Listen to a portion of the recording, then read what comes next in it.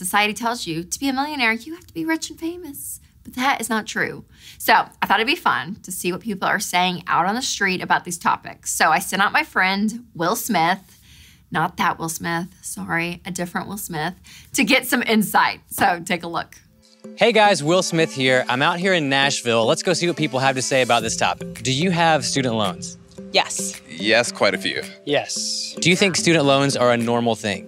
Yeah, I would say they're very normal. College is super expensive, so most people who go to college, have them. I think most millennials particularly have student loans. Do you think it's possible for someone to go to college with 0 student loans? Do I think it's possible? Yes. Do I think it's likely? No. No. I think you'd have to have either parents or somebody helping you out. Do you have a car payment? I do have a car payment. Yep. Yes, I have a car payment. If you were gonna buy a car tomorrow, how would you pay for that?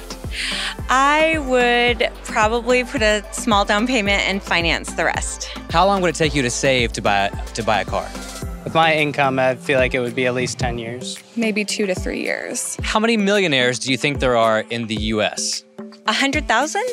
1,000. Somewhere in the 40,000s. I would say maybe anywhere between 100 and 200. What if I told you there were 11 million millionaires? That's shocking. Do you think you'll ever be a millionaire? No. Fingers crossed, maybe one day. We can hope.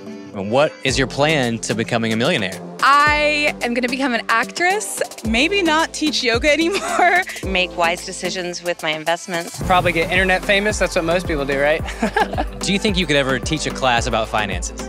No, I don't think I could ever teach a class about finances. Not yet, no. If someone asked you to teach a class on personal finance tomorrow, would you be able to do that? No, but I would love to take that class if it was offered tomorrow. All right, let's jump into it. You can buy a car without debt. May not be a great car, but you save up and you pay cash for a car. You can go to school without debt. It's possible. You may not be going to your dream school, or your teenager may not be going to their dream school. Stay in state, go to a community college, work, scholarships and grants, all those things. You can still go to school without debt. And you guys, you can become a millionaire. We'll talk about that later in the episode, but it is possible.